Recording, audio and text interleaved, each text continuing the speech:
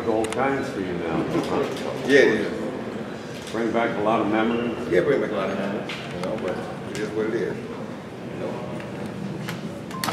Good? Roy, what are some of your, you've got some terrific fights here in Las Vegas. If you look back and what are maybe what are a couple of your favorite moments in Vegas? Fights that have come here? A couple of my favorite moments, of course, my first favorite moment was beating James Toney in 1994 at the MGM Grand, because that was the time that I stepped on the block to beat the big guy on the block. And when I came to beat the big guy on the block, he definitely was the big guy on the block. He was the man that was the man at the time. So it's like a lot of people think that I dig stuff from nowhere to say nowadays when I'm talking about boxing, when I'm talking about pound-for-pound fighters, when I'm talking about different things, but it's like, I don't dig, I want to go from my knowledge and my experience, you feel me? So when I fought James Toney was the man. Had I fought the same fight that I fought with Bernard Hopkins, and I beat him every round, but I really didn't I beat him easy every round, but I didn't take no risk because I didn't have to. I beat him so easy, it didn't make sense to take a gamble. And he was not the man, he was just the guy who was fighting for the middleweight title. So I safely, smartly took him apart with one hand. With James, on the other hand, it was a little bit different.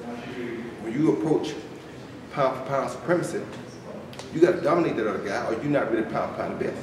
It's still a question of who, like right now, we still don't really know who the best fighter out of Triple G and Canelo ever is. Why? Because nobody dominated, right? After the first fight with Ward and Kovalev, we still arguing about who won the fight. Why? Because nobody dominated. Well, if don't nobody dominate, then you don't deserve to take the man's title, because he is the man. For you to be in his spot, you got to prove that you can dominate him. If you can't dominate him, then why should we give you his spot? Because we know what he can do. He already proved himself. So when I came in 94 to beat James Toney, I came to beat the man. And it was so bad for me that when he fought Iran Barkley, they wrote him and said, you got 10 days to let us know whether you want to keep the middleweight title or the super middleweight title, right? When I signed to fight him, because I want to give the fans to fight they want to see who can beat the man right now, I was stripped of my title right away. I didn't get no chance to say, okay, if I beat James, I got 10 days to tell them whether I want to stay title. No, they stripped me of my title as soon as I signed to fight James. But that's how sure I was that I was going to beat James. That's how sure I was that I was the man at the time. I said, y'all take that. I ain't going to need them to have this one anyway. So y'all take that, and that's what happened. Right. But my second member was John Reese, because that was something that God gave me that I never dreamed of having. I never thought that I would even fight for a world heavyweight title, because I never was a heavyweight. I turned professional as a junior middleweight. So I never thought in a million years I would ever be even thinking about fighting for a heavyweight title. Yes, sir. Right, I was just going to say, it was kind of a surprise announcement for all of us. I mean, for you to be fighting again, and then not only do that, but to fight on UFC Fight Pass. Can you just talk about how this whole thing came together? Well, I can say this for any kids, anybody that's watching. This is a true story, a true testimony. When they say you reap what you sow, that's a very true statement, because back in '94 when I was on the tour to fight James Toney, a kid came up to me and said, could he go down to the arcade and play games with me on the press tour? And I'm finna fight the baddest man I ever fought in my life. You know who that kid was? Dana White. So now I'm at the end of my career, he's thriving in his career. Look who came back to give me something I never thought I'd see. My last fight on UFC Fight Pass. No boxer has fought on UFC Fight Pass yet. So when they tell you, you reap what you sow, be careful what you sow, because you will reap that. And you should sow good seeds, therefore you reap good seeds. I never saw this coming, but that's a true statement of you reap what you sow. You know, I took him in, we hung out, we played games, we did our thing. I didn't even really remember him at the time. He came to me later on and said, you remember that kid you hung out with during that press tour? Because I don't do things to remember it, I do things because that's who I am. You understand me? So when I do a good deed, I don't write that down in my memory that I did that for you. I don't care. You know who knows I did that? You and God knows. That's all that matters. But he remembered. So he came back, and what he's doing for me right now. Pretty amazing to be here today and look at, like, I mean, you've seen MMA come up from nothing, and now you're here in this, you know, multi-million-dollar facility. You never know what God has in store for him. I never knew at that time that that's, and he actually was talking to my people back then about them trying to get involved, that I wasn't the talk guy. They were, and I couldn't really make the decision because they was doing it. It was their money. They was doing their thing, and I know that they hate now that they didn't do like I did and put him in, because look what he has grown us into. So. You mentioned when you fought Ruiz. Yep. Now Andre Ward put on some weight and talked about, specifically mentioned you doing that as something he wants to do as well. Do you think he could be successful with that? Well, you never can say what a person can be successful at doing, because nobody ever would have thought that I could have done it. So I'll tell you, if I done it, I think of course he should be able to do it because it's not easy. But I know who Andre is, and with the fight, with the tenacity, with the heart that he has, it's like when we go out to set these marks, we set them for these guys under us to try to follow the top or even set it even higher. So for him, he's a guy who has came up and watched me set a mark. He wants to go even higher because if he wins the heavyweight title, he's gonna do probably what I didn't do, which is win the cruiserweight title too. You feel me? So he can take the mark a step even higher. So I don't see why he couldn't be able to do it. I mean, it's not gonna be easy, but if anybody could do it, I think it would be him. Roy, Anderson Silva used to throw out your name quite often. I wonder how interested were you in that at the time, and how close did that ever come to happening? Well, man, to be honest with you, I was so interested because I knew that just like the Conor McGregor-Mayweather fight trying to be one of the best events of all time, I knew that the Roy Jones Jr. Anderson Silva event would have been one of the best events of all time. So when you talk boxing, it's one thing. When you talk MMA fighting, it's another thing. But when you talk events, it's a whole nother light. And so many people from that world, because they know that he idolized and watched my boxing moves, he even used them sometimes when he fought. And he was one of the most superior guys they've had in the UFC. So if he learned from this other superior guy that was in boxing, and he used to box himself anyway, then why would you put them in the ring together just to see what happens? Because it's still something that people want to see. You watch it right now, right? Absolutely. I definitely would watch it right now. If I would even Roy Jones, I still want to watch it. Because I want to see how good he is at pulling off Roy's tricks, and could he use Roy's tricks against him. Yet I also want to see what Roy come up with different and new, because he's copying all Roy's old stuff. You got to come up with something different, because the stuff you know how to do, he knows it. So it's not going to work on him. So it's more of an event than a boxing match. And the events always outweigh boxing matches. You understand me? It's like back in the days, the Super Bowl is good, the NBA All-Star game is good, I mean, NBA Championship, the finals is good. If we have an epic game, we have a good game. But when we play the All-Star game, you got the best of the best. We all want to see how that happens. How they will merge on the court. How will this guy and this guy play together? How will that guy stop this guy? It's stuff we can't dream of. That makes it an event. That's what makes it so fun and so big. So now it's kind of taking the fun out of it because they don't go as hard as they used to back then. But back then we got to see a dream once a year. We got to see sometime Larry and Dr. J play together against some other people when we used to see them butt heads. You understand me? Mm-hmm. So that's what events do. And so an event like that will probably still put me out of the title. Did that fight come close, or why didn't it happen? Dana's the man with that. He had other plans usually for Anderson when I was trying to make it happen. So when you have a plan, when a guy draws out like this whole compound, this was something that he planned to do. When a guy has a plan, it's kind of hard to change the plan because he already got a plan drawn out. So most of the time when I ask him about the fight, he already had a plan or something that he was working on trying to do. And I don't get it wrong, sometimes different things, different attributes play a factor in those plans, and you don't get to do it the way you want to do it or where you want to do it. So sometimes the things that he had planned did not mature. But there was never a time that when they did mature, we could go and make our fight happen, because usually when he said he had plans, I went on and did something else. Is that still a fight that interests you? Of course it is, because like I just said, it's not a fight, it's an event. Events always interest me. And because we were trying to do it before they did. So of course it's an event. It's a huge event that interests both of us. So you would come out of retirement for that fight? Of course I would. Why not? And I would get in top shape and be ready to win it, because I'm not planning on losing nothing. The only thing I want to lose is weight. That's it. Has Dana brought that up? We really haven't had a chance to talk about it yet. As of late, we was trying to put this together first, because he is trying to get into boxing and putting UFC Fight Pass and Roy Jones on UFC Fight Pass in a boxing match was a big step toward getting him into the boxing arena. So that's what we've been talking about first. But quite naturally, I'm sure that will come up, because I know Anderson still wants it. And if he wants it, of course, I still want it, because, like I said, it's not a boxing match per se.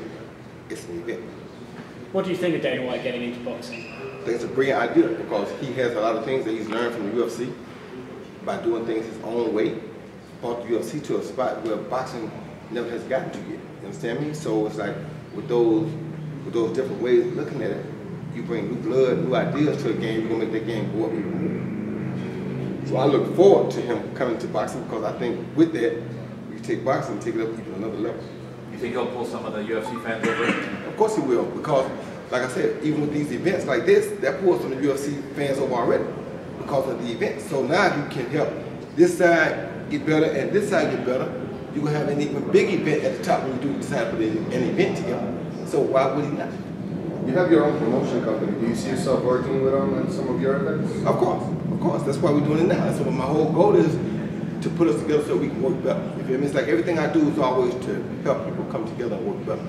You know, it's like people say, you got Russian citizenship. I got Russian citizenship because they offered it, and they're very nice people. And it's like 90% of the population knows Roy Jones Jr. as a fighter. So why would we start at a lower level of trying to make us come together as people and realize that relationships, being together as people, are more important than warring with people? Because we go to war, we all lose people. We lose loved ones. Why should we war when we don't have to? Why can't we talk and we're humans? We have the best means, the most means of communication, yet we had a hard time communicating. Why? You feel me? That's crazy. So if you got him who's trying to get into boxing, me who's a superior boxer with an already promotion company, and I do MMA and boxing, then why wouldn't we come together and make it better for both of us? It'd be crazy not to. Well, do you think boxing's ready for that? For the longest time, it's been boxing versus mixed martial arts. It hasn't been the two communities kind of working together. I know you've promoted cards, but do you think the community as a whole, as a boxing community, is ready to start embracing MMA? That's a good question, and let me give you a good answer for that question, okay? When you see two guys come together and make over $100 million, you think it's good for each other? Yes. Okay. Easy answer, right? Yep. You'd be a fool if you didn't support UFC and boxing, because look what y'all can do together. Huh? Conor McGregor made more money than most fighters that fight have made in one night, and he's not a boxer, he's a UFC guy. Why wouldn't you want to come together with UFC because they can make that happen for you? Why wouldn't you bring the two together? How much of this event is Zuffa Boxing and how much is your promotion? It's probably 50-50. You know, we're doing my promotion too, but of course we want to help Zuffa Boxing get their feet wet and get into it the right way. So anything we can do to help Zuffa Boxing come on board and go quick, we're going to try to do. So it's 50-50 to me. Roy, what's the hardest thing, mentally or physically preparing for a fight at your age? Physically. Mentally, I ain't, listen, let me just explain something to people. People always worry about my mental capacity and how I'm going to be. I was crazy when I started boxing. If you can't mess a crazy guy up, he already crazy, right? So mentally, I ain't never had a problem getting ready to beat somebody's child up. That's just what I did for a living always. You put your child out there, I'm gonna whoop him. That's what I was programmed to do when I got here. That's not a problem. Physically, it's very hard for that body to hold up at 49 to what it used to hold up to at 29. So the physical part is the hardest part because you have to keep your body tough in all the preparation and all the things you do to get ready for a fight. That's a long process, which takes a lot of dedication and hard work, but your body has to be able to withstand that hard work or you won't succeed. You mentioned how there's not a clear-cut pound-for-pound number one. A lot of people think it's Crawford, a lot of people think it's Lomachenko. How do you have it ranked? Say that again? The top pound-for-pound boxer right now. Yep. You mentioned how it's not clear-cut like when you were at the top. A lot of people think it's Lomachenko or Crawford.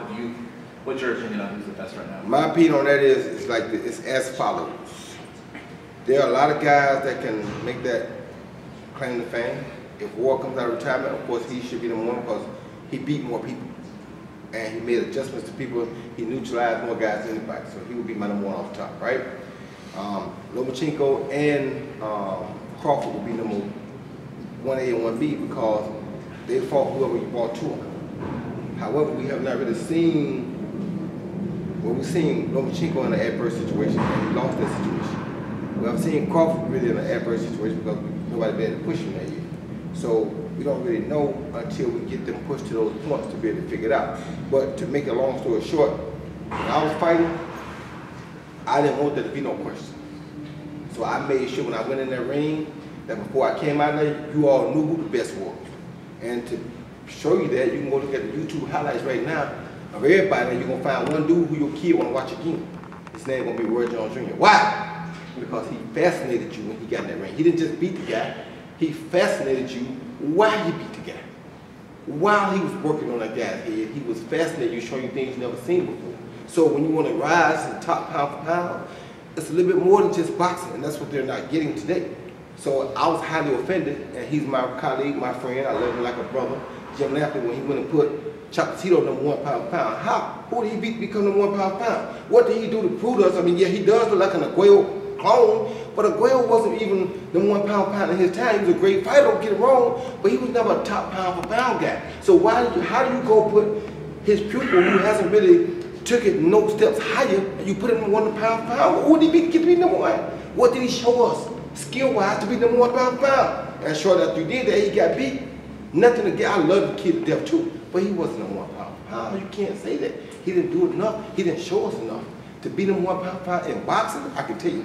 UFC, I can't tell you because I'm not well versed in all the different moves and all the different maneuvers and all the takedowns. I don't know about all of that yet. But boxing, I can tell you everything, pretty much, and I can tell you who got it and who ain't. You understand me? So pound for pound is not something that's easily. It's not a popularity contest. It should be about skills.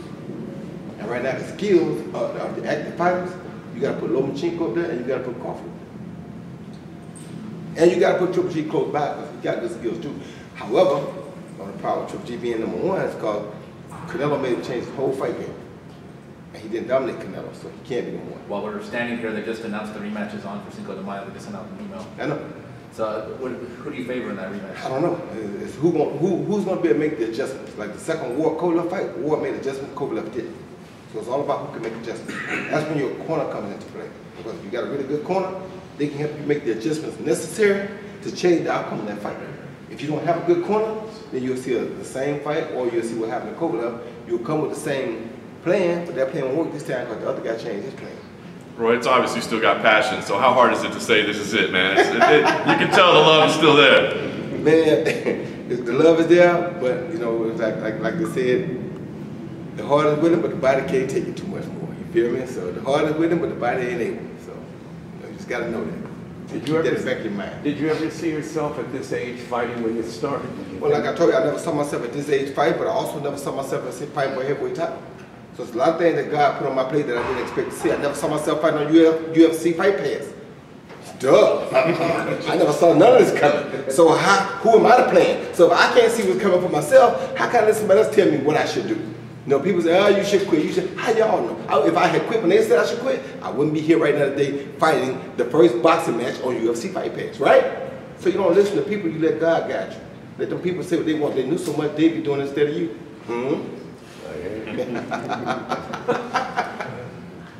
Anybody else? From everything you have accomplished in your career, which moment was the most special one? Man, it's really hard to say which moment was the most special, and I thank God for that. And it's nothing offensive to your question, but I thank God for it because there were so many beautiful moments that it's hard for me to say which one was the best. The thing about the heavyweight, what makes it almost one of the best is because it's something beyond my imagination. I never imagined that I would fight for a heavyweight title. Never imagined that. So quite naturally, that goes way up there, but at the same time, when you get a chance to fight the best guy in your sport at the time, the best guy, the number 1 pound for pound in your sport at the time, who they think can't be beat, and everybody tell you you can't beat him, and they bet against you, and you go out there and shut him down, that's a pretty good feeling too. So I don't know, it's hard to say. And when you go out there, you fight a guy that's ranked number 1, you gotta fight him, so you don't wanna fight him because you know he really to you ain't on your level, but you gotta fight him to keep your title, they're gonna strip you, and you go out there and you put your hand behind your back, and you knock him out with your hand behind your back. Come on, man, who does that? You feel me? So it's a lot of moments that, I mean, a whole round with somebody who is as good as Vinny Pazienza and not get hit with a punch. A whole round with another legendary fighter and not get hit with a punch in the face, period, or the body. You know, there's so much to go back and look at that it's hard to say which one was the best. I did so much that it's hard to say what was the best for me. Roy, what would happen if you and Bernard met on a Saturday afternoon in that ring right behind you? I would beat him. I would beat him every day. But we got to take his promotion coming out the equation, though. It got to be a neutral site, a neutral promotional company, so that he don't get to pick the referee and the judges. Then I kick his behind. But if Golden Boy promotes it, I'm probably going to lose. If he go 12 rounds, I'm probably going to lose. Thanks, Roy. Yep. Thank you, Russell. Thanks, Roy. Thank y'all. Roy, I'm going to call up.